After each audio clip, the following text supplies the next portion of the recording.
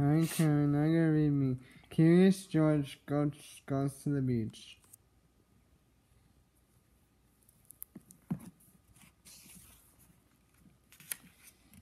This is George. He lived with his friend, the man with the yellow hat. He was a good little monkey and always very curious. Today the man had a surprise for George. He took George to the beach. They found a spot on the warm sand. Then, another surprise. George saw his friend Betsy.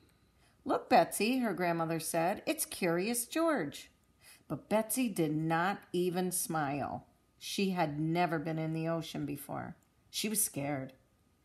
"I know you're a good swimmer," the man told her. "You'll be fine once you get in the water." Feeling better, Betsy walked towards the shore with her grandmother. George helped spread the beach blanket and set aside their lunch. He was looking forward to a picnic, but it was not yet time to eat. It was time to play. In no time, George was having fun. He learned a new game. He dug in the sand, and he made a new friend. Monkeys are good at making friends. When he took a break, George watched the lifeguard. The lifeguard sat in a special chair. Sometimes he blew a whistle. And sometimes he looked through binoculars. It looked like fun to be a lifeguard. George was curious. Could he be a lifeguard? Before long, the lifeguard took a break. Here was George's chance. Watching the crowd from up in the special chair, George felt just like a lifeguard. He looked through the binoculars. There was a lot to see at the beach. He saw seagulls flying high above, and he saw Betsy on the shore below. She still had not been in the water. Then the lifeguard saw George. "Hey," he yelled, "that's no place for a monkey." George thought it was a fine place for a monkey, but he did not want to cause trouble, so he climbed down. Back at the beach blanket, George was hungry for a snack.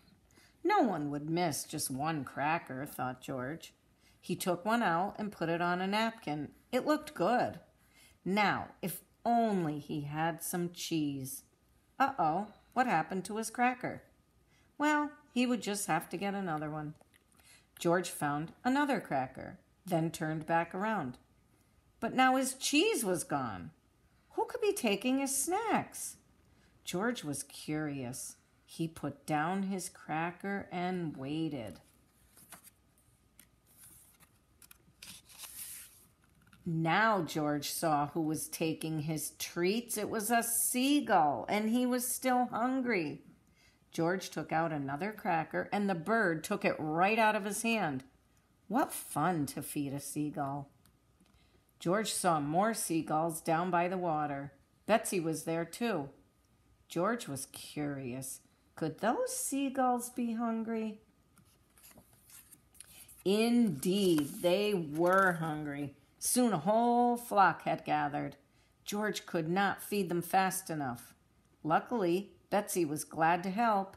Out of the basket came more crackers, cookies, a cake, and even the bread for sandwiches. Still the birds were hungry, but when George reached for more snacks, the basket was gone.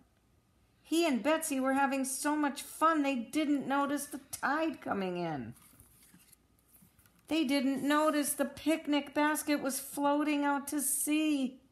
George felt bad. He hadn't meant to lose the basket. Could there be a way to catch it? George thought and thought. Then he remembered the lifeguard. George was no lifeguard, but to save the basket, he knew just what to do. Quickly, he found a float and carried it to the water. Jumping aboard, George began to paddle. He paddled out a little farther and a little farther and a little farther until finally he reached the basket. Betsy cheered.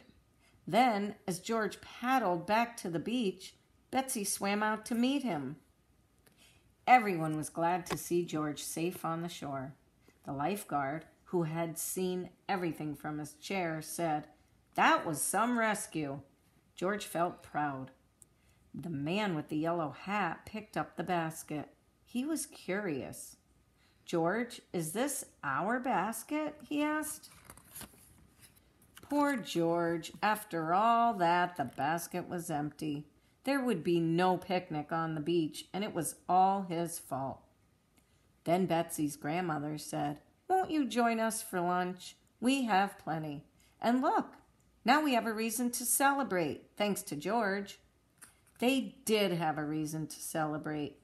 Betsy was in the water, and she wasn't scared anymore. She was having fun. After everyone joined Betsy and George for a swim, it was time to eat at last. There were sandwiches and chips, bananas, cookies, and watermelon. There was plenty for everyone, and there was even a little for guests. The end.